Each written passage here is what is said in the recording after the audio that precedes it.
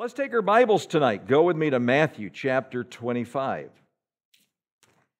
After tonight, I thought we had 2 messages left. We only have 1 more message in this series. Next Wednesday night will be the last. The following Wednesday night, we're going to be in Texas. So Brother Justin Murphy is going to be preaching, and I hope that you will be here in force and support him and encourage him. I know he would appreciate that, but we're going to be in Texas for that week, just enjoying Christmas with Hannah. So we've got 1 more message. I can't believe it. Seems like we've been here forever, and now it's coming to a close. So tonight we are starting off. I left question 126 last week hanging and incomplete. So the passage comes out of Matthew 25, starting in verse 31. The Bible says, "When the Son of Man shall come in His glory, and all the holy angels with Him, then shall He sit upon the throne of His glory, and before Him shall be gathered all nations, and He shall separate them one from another, as a shepherd divideth his sheep from the goats. And He shall set the sheep on His right hand, but the goats on the left. Then shall the King say unto them on His right hand, Come, ye blessed of my Father, inherit the kingdom prepared for you from the foundation of the world. For I was hungered, and ye gave me meat. I was thirsty, and ye gave me drink. I was a stranger, and ye took me in. Naked, and ye clothed me, and I was sick, and ye visited me. I was in prison, and ye came unto me. And then shall the righteous answer Him, saying, Lord, when saw we thee hungered, and fed thee, or thirsty, and gave thee drink? When saw we thee a stranger, and took thee in, or naked, and clothed thee? Or when saw we thee sick, or in prison, and came unto thee? And the King shall answer and say unto them, Verily I say unto you, inasmuch as ye have done it unto one of the least of these my brethren, ye have done it unto me." Question 126, if you weren't here last week, was this: who are the least that Jesus is speaking about? Who are the least of these my brethren that Jesus is speaking about? Talking with the individual who asked this question, I found out a little bit more about the question and where it comes from, and it comes from the way that this passage of Scripture is misused. One of the ways in which this passage of Scripture is misused is by any humanitarian philanthropic group that is around, and they will say that we need to reach out to the poor and the hungry and all this kind of stuff. We need to have our soup suppers, our homeless shelters, and all that kind of stuff because of this passage right here, because the Lord says, as much as you've done it to one of the least of these my brethren, you've done it unto me. And that will be the biblical justification for doing it. Another one of the misuses, and this one really surprised me, but there are churches in our area that will use this very passage of Scripture, believe it or not, to be anti-Israel and pro-Palestinian. I don't know how they twist that to say that, but they will say that the Palestinian is the least of these my brethren, and therefore this is why we ought to be reaching out to them and all these kinds of things. Both applications of these verses are gross misuses and misinterpretations of these verses. From last week, let me give you some reminders as well as giving greater explanations on some of the things we talked about. First of all, the timing of this. The timing of Matthew chapter 25 is at the end of the 7-year tribulation period. So we have the rapture, we have the 7-year tribulation period, and then we have the judgment of the nations when Jesus Christ has come back. The Bible says He sits upon the seat of the throne of His glory. At that time, we have the judgment of the nations. So this is prior to the entrance into the millennial kingdom, and it involves all the people that are alive that have survived through the tribulation period. In Bible days, sheep and goats oftentimes were brought together. They were herded together. And the Lord says He is going to separate those. And I said last week, we know what goat stands for in our culture, greatest of all time. That is not what a goat was in the Bible days. The goat represented those that had rejected the Lord Jesus Christ. They had rejected His people and salvation, the whole thing. And the Bible says that they will be separated, verses 41 through 46.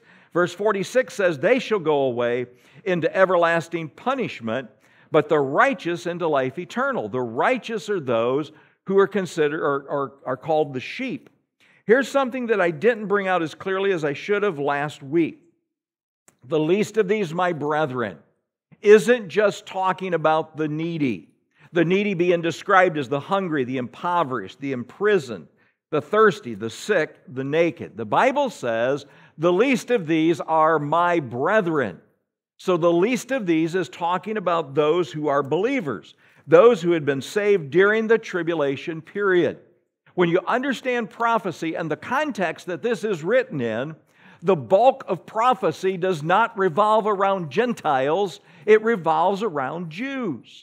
And when you see this throughout prophecy, you recognize that so many people that are going to be saved during the tribulation period are going to be Jewish people. So this isn't just referring to believers. I think the bulk of the reference is to Jewish believers. The least of these, my brethren.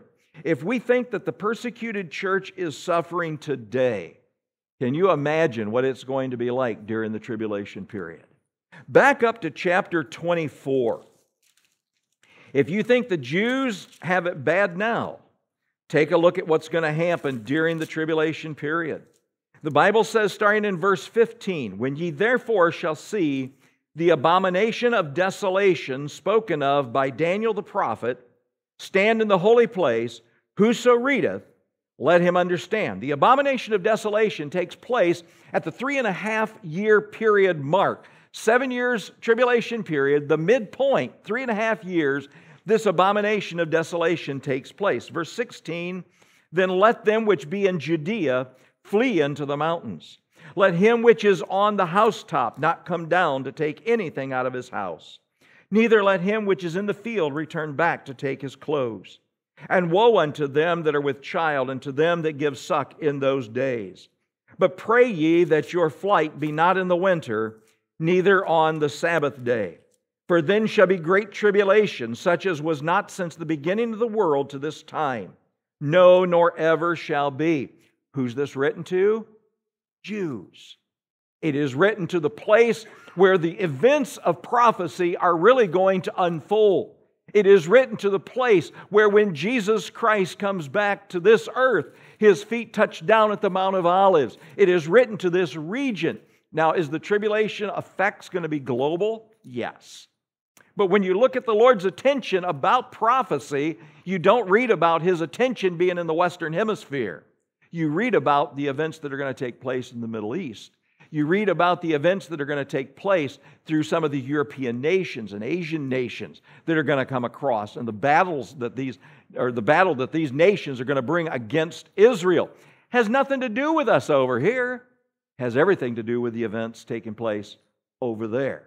So as you look at this, the bulk of the interpretation of when the Lord says, the least of these my brethren, is taking care of those Jewish believers during the tribulation period. Now, how does any of this apply to the church today? Or does it? Can we make application?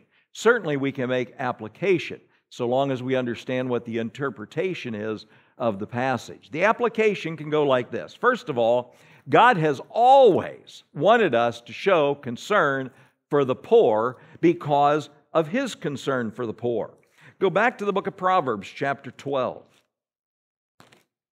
Proverbs chapter 12. God has always wanted us to have a tender heart towards those who are the poor and the needy. In Psalm chapter 12, verse 5. Psalm chapter 12, verse 5. Notice what the Lord says here. In Psalm 12, verse 5, the Bible says, for the oppression of the poor, for the sighing of the needy, now will I arise, saith the Lord. I will set him in safety from him that puffeth at him. So God is concerned not only about the oppression of the poor and the sighing of the needy, but against those who have acted out against them. Go to Proverbs 22. Proverbs chapter 22. In Proverbs 22, verse 22, the Lord says this, rob not the poor, because he is poor, neither oppress the afflicted in the gate. For the Lord will plead their cause and spoil the soul of those that spoiled them. So it's obvious that God has an interest, He has a care and a concern for those who are the poor. In the Gospels, the Lord said, we are going to have the poor with us always. So it shouldn't come as any surprise that we do. And there's absolutely nothing that can be done to alleviate it and make it go away. We are going to have the poor with us always. According to the Census Bureau, there are plenty of people in our world who are considered poor. In America, Americans make up less than 5% of the world's population, while earning more than 20% of the world's total income. Despite that, 1 in 10 Americans live in poverty. The definition in 2021, a family of 4 is considered impoverished by the government if the household income was at or below $26,500. In contrast, the median household income for a family of the same size was $90,657. That was in 2021. So we're always going to have those who are the poor with us. The second thing is this. Our issue comes about when trying to define the poor. Our issue comes about when trying to define the poor. There could be many classifications for those who are poor. We could put some of those who are poor, we could call them the working class poor. They are individuals who are working multiple jobs, husband and wife. Maybe the jobs don't pay a whole lot. You look at the economy, prices are going up a whole lot faster than the income is going up, right? If you don't believe that, obviously you haven't been to a grocery store lately. That's depressing. That is absolutely depressing to go into a grocery store and see what the prices are. You can't buy anything hardly that hasn't gone up. So we've got the working class poor, those individuals who are working multiple jobs and yet the income is still low. We have those who have become poor through things that they had no control of. For instance, medical bills. Cost of medical bills has shot through the roof. This whole Obamacare or the ACA, it's been kind of interesting to hear people speaking out saying how terrible it is. I think there was a lot of common sense people that said it was terrible before it ever got started. But anyhow, who listens to us, right? Well, you look at where medical costs are at. Some people, you go to the doctor, you can go medically poor very quickly. If you've got to go get a prescription filled, yikes. I don't know how some people afford those things. Every once in a while, they'll come up with a commercial for this new drug that's out. And we use GoodRx, and there's another one called, I think it's called CleverRx. So I'll put in the drug price. Just curious. Wow. I mean, for a month's supply, $10,000? Now, you tell me who can afford that. It's like, no, thank you, just let me die. Who can afford that? It's crazy. I tell you what, these pharmaceutical companies that are doing this kind of stuff, God's going to judge these people. That is wrong. That is absolutely wrong to have those kind of prices on medications. Some people are poor from that. Other people have experienced layoffs. Nothing you can do about that. Hasbro. It's coming into Christmas when everybody buys toys, right? They just laid off over 1,000 workers and more to come. Wow. Merry Christmas. Here's your bonus. It's a pink slip. Out the door you go. Terrible. In spite of all of Dave Ramsey's pontifications, $1,000 emergency fund don't go far these days, does it? There are the persecuted poor, believers that are in places not so much in the United States of America, but in other places of the world that are poor because of the persecution they've experienced for Jesus Christ. And then there's the lazy poor. Those are the people who could work but won't work. There's a big difference. They can. They have the ability. They have the physical strength and all that kind of stuff. They just won't. They won't do it. These are the ones that really cause us some heartburn. We have become jaded.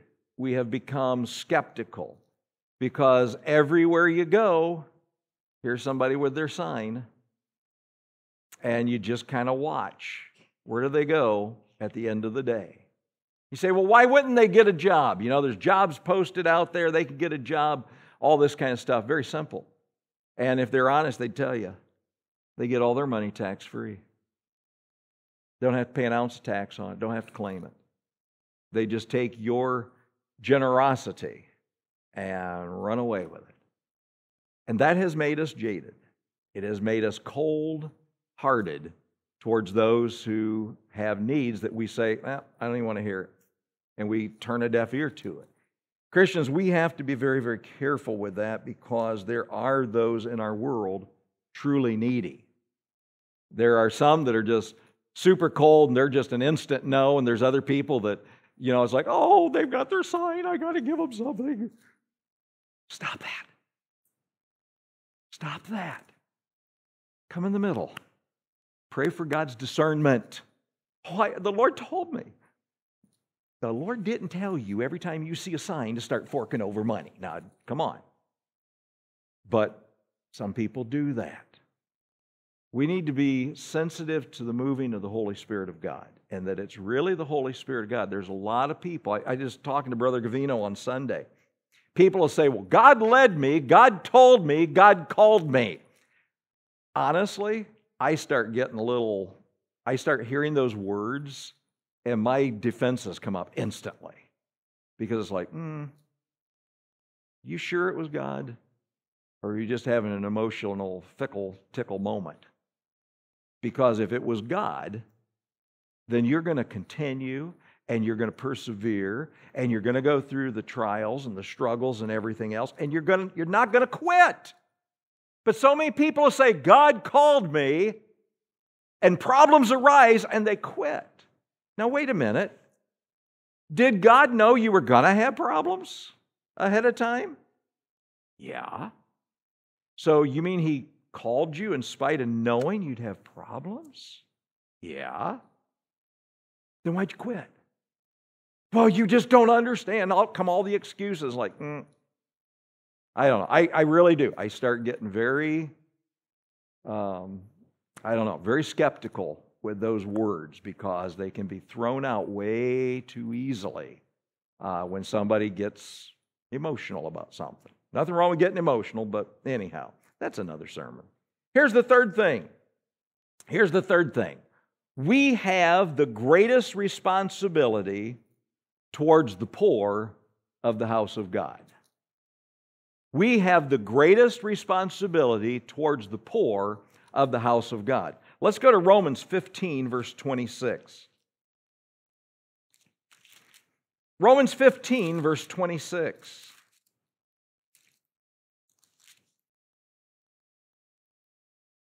In Romans 15 and verse 26,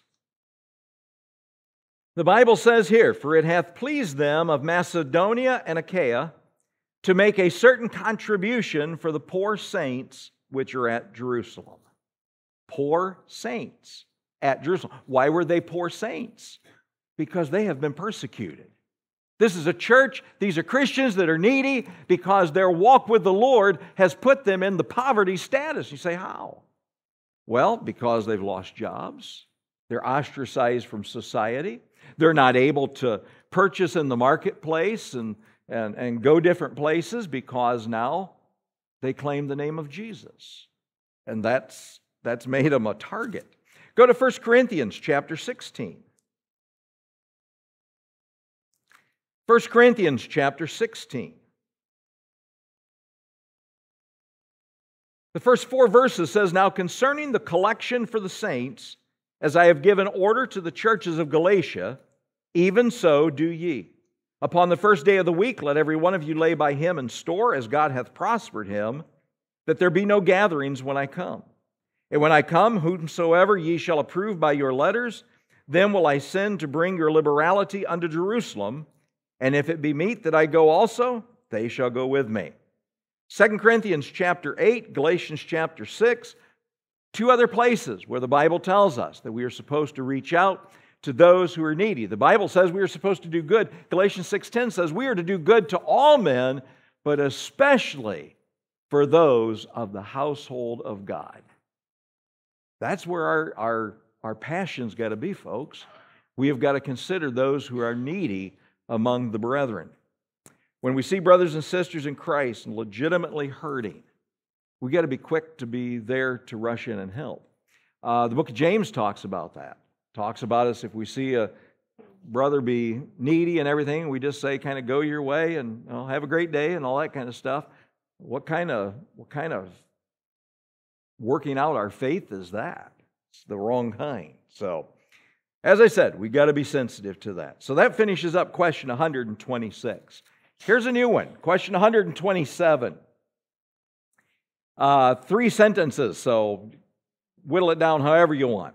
What are the dispensations in the Bible? I've heard different ways of dividing the Bible up into dispensations. Which way is correct? What are the dispensations? I've heard many ways to do it. Which way is correct? That is a huge question. We're going to try to simplify this a little bit. Let's first of all go to the book of Ephesians. Only 4 times in the Bible, 2 of them here in the book of Ephesians, do we see the word dispensation. In Ephesians chapter 1, verse 10, the Bible says here that in the dispensation of the fullness of times, He might gather together in one all things in Christ, both which are in heaven and which are on earth, even in Him. Jump over to chapter 3 and verse 2. If ye have heard of the dispensation of the grace of God, which is given me to you word. So there's 2 of the 4 times we see that word. What does the word mean?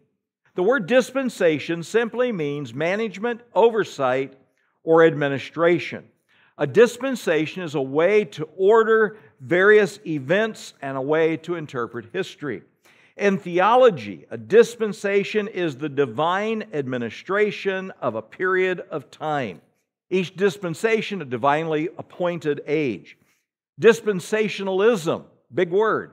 All that is just a theological system that recognizes that God ordained these different time periods, if you will. The distinctives of dispensationalism are twofold. If you find an individual that is a dispensationalist, and we are, whether we realize it or not, you say, well, how do you know that a person is a dispensationalist? Number one, they will interpret the Bible literally, historically, and that includes the interpretation of prophecy. Those who will interpret the Bible literally and historically, including prophecy, are going to see God's way of working at different times with different groups of people in different ways. The second thing is that those who are dispensationalists will view Israel and the church as 2 separate entities, not as the same. The church did not replace Israel. That is a theology called replacement theology. The church did not replace Israel. Israel's not been replaced by us. Israel still has their unique place that is going to unfold in God's plan and program. So Israel, the church, 2 different things. Those who are dispensationalists will have those 2 characteristics in common. Typically, when you study this out, you're going to find 7 dispensations that the theologians have created based upon the Scripture. First of all, you might want to jot these down, just one-word things. First of all, the dispensation of innocence. The dispensation of innocence goes from Genesis 1:1 to chapter 3, verse 7. This is between the creation and the fall of man in the garden. It should be very obvious that God was able to work with man in a very unique and special way, different than any other time in history in that little segment of Scripture. The next is the dispensation of conscience. That is between the fall and the flood. God allowed man's conscience, if you will, to govern his behavior without divine interference. When God does choose to interfere, that's where you go. The Bible says that it repented God that He made man, and He came up with the plan. He already had the plan, not that He came up with it. He introduced the plan that He was going to destroy the world with the flood. That takes us to the third thing, human government. And that goes from the flood to Abraham, Genesis 9 through 11 and verse 32. After human government came the dispensation of promise. The dispensation of promise is from Abraham to Moses. God promised Abraham a homeland. He promised him a son. He promised him many descendants that were going to come and a great nation. From Exodus 20 until the end of the Gospel of John, we have the law. You say, well, how does the law go into the Gospels? Because the law required not only for it to come to completion, not only the death and the burial of Jesus Christ, but also resurrection. Because if Jesus Christ is not risen from the dead, our faith is in vain. So we've got to go all the way through until that time period. From there, we have the dispensation of grace, from Acts until chapter 20, verse 3 of the Revelation, and then we have the millennial kingdom. These dispensations have absolutely nothing to do with salvation. Salvation, God's plan of salvation has always been the same, regardless of the dispensation.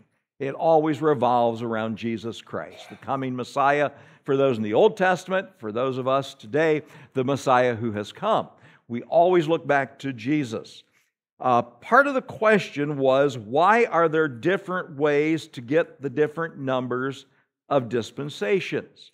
Some have said there are 3, some say 9, some take the number clear up in the 30s. You say, how in the world do people get so many different numbers of dispensations? Even if you are interpreting the Bible literally and historically, it's often just a matter of maybe how you've divided up. Some, when they come up with 30-some, they have taken the 7 and divided them into subcategories. I don't know why that's necessary. I don't know that it matters, but they will go into the subcategories. Those that will interpret the Bible from an allegorical standpoint rather than a literal standpoint, they will come up with a different number. We know that to interpret the Bible from an allegorical standpoint, that's wrong. You interpret God's Word literally, just like He said it, you accept it. You take God at His Word for what He has said. Dake's Annotated Bible comes up with 9. Now, first of all, throw out a big warning here. Dake is he's deceased now, but he's Pentecostal. So there's a lot of Pentecostalism, charismatic stuff all throughout his Bible. The Dake's Annotated Bible is loaded with notes. He comes up with 9 dispensations. The reason he comes up with 9, though, is because he comes up with 2 dispensations that involve the angels. Okay, is that wrong? Is that bad? Not really, but when we're talking about the dispensations, we're talking about God and man, not God and angels. So he throws angels into the works and brings in a third category. Everything that I found from all the conservative, fundamental, evangelical Bible commentators, all of them come up with 7 dispensations, the 7 that I gave you. Most of the time they will use those terms. Sometimes the term may be a little bit different, but it's still saying the same thing. So that's it on dispensationalism. The last question tonight, it's a really interesting, good, practical question. I've thought about this question before myself. Thankfully, haven't had to try to figure out what to do with it. Question 128. If somebody is unable to be baptized in the baptistry due to health reasons, is there another way to anoint them so that they can still be obedient unto baptism? Now that's something to think about. If somebody is unable to get in the baptistry, what do we do? I've thought that one through before and wondered, what would we do? I want to give you 3 things tonight as I've thought that one through.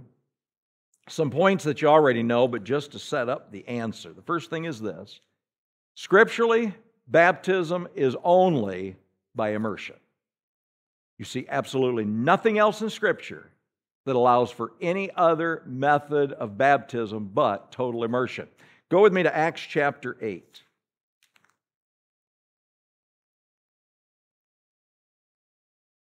Acts chapter 8, verse 36 through 39. And whenever you see baptism in the Bible, you see the almost the exact same picture. In Acts 8:36, the Bible says, "And as they went on their way, they came unto a certain water.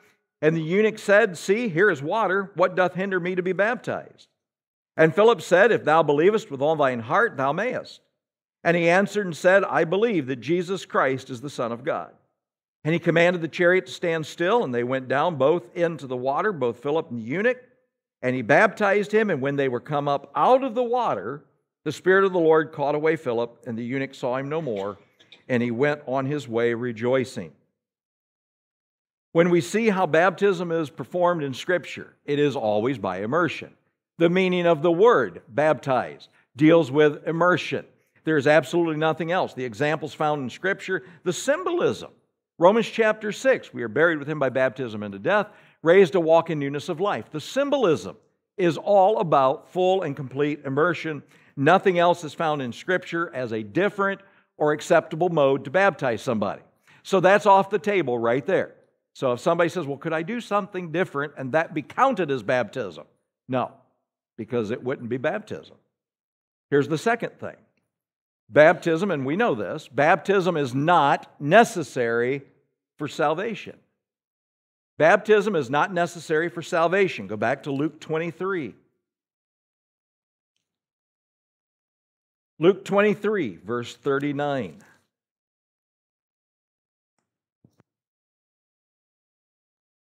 Luke 23, 39, and one of the malefactors, which were hanged, railed on him, saying, If thou be Christ, save thyself and us.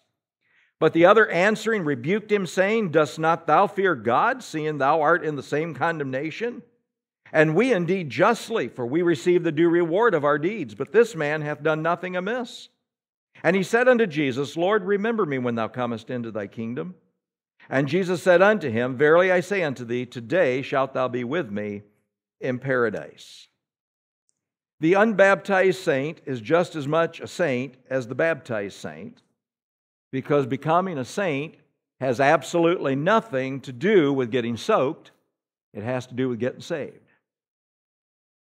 This gentleman on the cross, this thief on the cross, was he as saved as any of us that are saved tonight? But he wasn't baptized. Now, those people that are baptismal regeneralists, whatever, they say you got to be baptized. They will say, well, this was before Christ had risen from the grave, so therefore it's not necessary. How did Jesus begin his earthly ministry? He was baptized.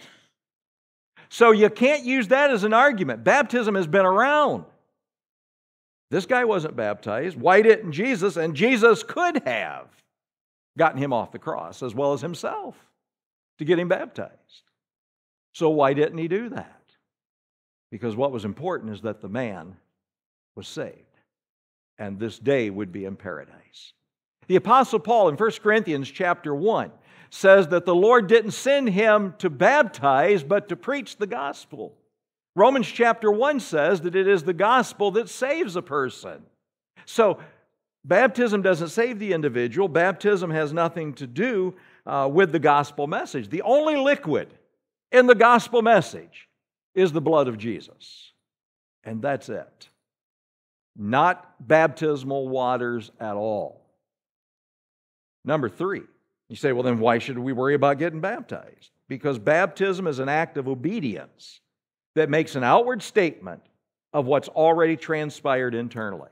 In the Great Commission, Matthew 28, verses 19 and 20, go therefore into all nations, teaching them, baptizing them in the name of the Father, Son, and the Holy Spirit. We are to be baptized out of obedience and out of an outward profession to the world of what's already taken place on the inside. It is something that we do because we've been told to do it. It's an ordinance. So is the person, now think this through carefully, is the person who can't be baptized, and I mean legitimately could not, they've got some sort of a medical reason, they're sitting on death row. Can a death row person get saved? Yes, they can, just in case you're questioning. Yes, they can. They're sitting on death row. They're hanging on a cross. I mean, that guy was on death row. Are they being disobedient if they cannot be baptized? No. It is the statement of their heart, and God knows the heart. The person who can be baptized and won't be baptized is a disobedient Christian. If you're sitting here tonight and you have accepted Jesus Christ as your Savior and you have never followed the Lord in believer's baptism, and as I look across the auditorium tonight, I see healthy people. So if you are saved and you have rejected being baptized for whatever reason, you're in sin. Plain and simple. You should be baptized if you're really saved. But the person that cannot physically, for some medical reason or another situation, that legitimately cannot be baptized, are they still going to go to heaven? Yes. Are they being disobedient? No. Not when you can't. We're talking about the person that won't. Now, that being said, I would definitely encourage somebody who thinks they can't to explore all possibilities of how they could. Because you look at the baptistry and you say, well, I can think of several situations of somebody that can't get into the baptistry. I agree. But we can get you in a pond. Not in December. Not in December. But when the weather's nice, things have warmed up, we can get you in a pond. That's a whole lot easier to walk down a gentle bank, walk into the water, baptize you there, walk in and say, well, they're in a wheelchair. I saw one of the coolest things on Instagram. I loved it, and I thought this is awesome. A gentleman who was an invalid. They put him on a backboard, like what the fire department, the hospital uses. They put him on a rigid backboard, and they strapped him all up on that backboard. And about 8 men took this man, took the backboard and all, and they walked out together into the pond. The preacher said his thing that they always do, and 8 men took him down and brought him back up.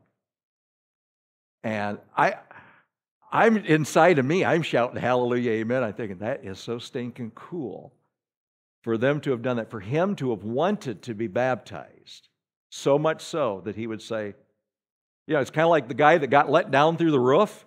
Well, we're going to let you down into the water. We're going to carry you out there. You see, there are ways that a lot of times when somebody thinks it can't be done, that it could be done. We just have to be a little creative and think it through. We'll come up with a plan somehow. The good thing is the occasion that a person legitimately can't, physically can't. Person on their deathbed, maybe they're dying of some horrid disease or whatever, and I mean they've got days to live, and they're in a hospice unit or something like that. Can they get saved if they're not saved? Absolutely.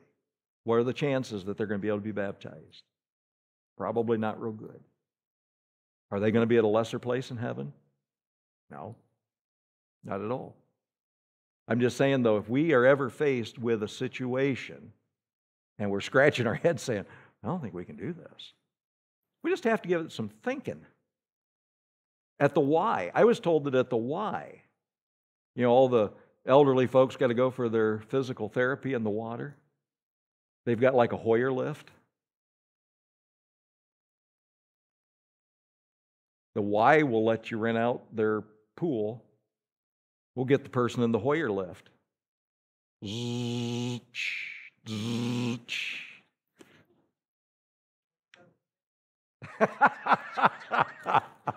Yeah. Yeah, we hope it doesn't fail.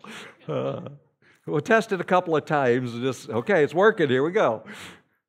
There are ways it could be done. And to be honest with you, I think the challenge of it is a thrill. For somebody to want so much to follow the Lord in believer's baptism, and they know it's going to be difficult to come up with a plan, but it's like, can we do it? I want to do it. We'll figure something out. Trust us. We'll come up with something. Isn't that cool? I just think that would be so neat to take somebody out to a pond. We don't need this baptistry back here. Do I like it? Absolutely. I love heated water. 97 degrees. That's why I'm saying we ain't baptizing in December unless we go to the Y. Tonight, these questions are good. These are practical questions, things that we can think through, wrestle with a little bit. As I said tonight, I look at essentially a healthy church. If you know Christ as Savior, have you followed the Lord in believer's baptism? And if not, why not? What's the holdup? Oh, I was baptized as a baby. No, you weren't. That was not baptism. And by the way, baptism always comes after salvation, never before. If it came before, then what was it a testimony of? The testimony of nothing. It comes after you've been saved. So I hope that if you're in that category, that you would say, you know what? I want to be obedient to the Lord. I want to be obedient. Maybe you're here tonight and you don't know Christ as Savior. Oh, I don't want to get baptized. We don't want you to get baptized. We want you to get saved. You can go through a baptistry 100 times. You can go out the Jordan River. Some people, want to go out to Israel and get baptized in the Jordan. I'm thinking, why? Why? Well, Jesus was. Yeah, you got baptized once as a believer, right? Yeah, but I want to do it the way Jesus did. Okay. I don't understand that, but if that makes you feel good, okay. But it didn't get you saved. It just put you in a bunch of dirty water out there. You got to be saved by the blood of Christ and the power of His resurrection. A lost person, that's the only way. With their heads bowed and their eyes closed tonight. I don't know who's saved or lost. That's impossible for me to know. But God knows. And if you're here tonight and you've never trusted the Lord as Savior, you say, I want to do that tonight. Then would you be willing to pray something like this? Lord Jesus, I'm a sinner. And I know I am. And I've never accepted you as my Savior. I've been trying all sorts of different things to get saved and get right with you. But tonight, Lord, I believe you love me. You love me so much that you died on a cross for me. You shed your blood in payment of my sins. You were buried in the tomb and you arose again from the grave. And tonight, Lord, I ask you to come into my heart and save me. Forgive me, Lord. Be my Savior. Have you prayed anything like that tonight? It has to be your words. It has to be from your heart. But if you prayed anything like that tonight, if you did, you just slip your hand up. And our Heavenly Father, we thank you for Jesus. We thank you, Lord, for the questions that have been asked and just the privilege that we have to be able to search the Scriptures and find the truth and to know what you have for us. Tonight, if there's still one without you as Savior, we pray that even tonight they give their heart and life to you. We pray and ask it in the name of Jesus. Amen.